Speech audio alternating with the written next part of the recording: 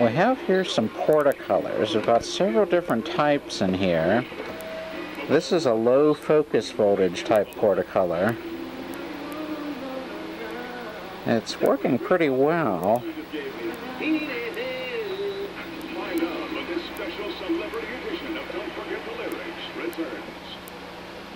Thinking about your nasal allergy symptoms?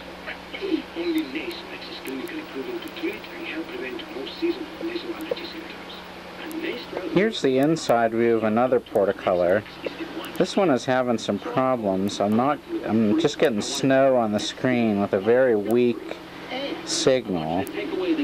So this one's going to need some troubleshooting. It is a high focus voltage model. Here's the focus divider down here. Nice work, Dad. You can see the two HV leads, one coming from the rectifier and one going to the HV, or to the focus divider. Let's build something together. Use your Lowe's consumer card and pay. Here's a really muddy Portacolor.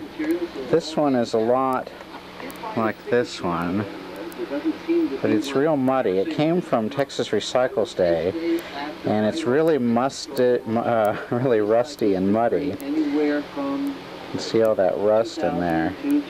This looks like it's been left outside for many years. I'll probably put this on the short checker before even trying it.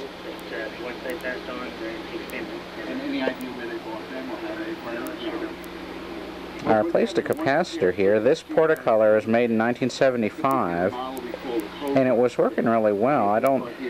I've tried changing the RF mixer oscillator and first IF tubes, but they don't seem to do it. Back there is one of the solid state Portacolors. It's not really called a Portacolor, but it's very similar. It's the later solid state model. A very large part of their business was metalwork.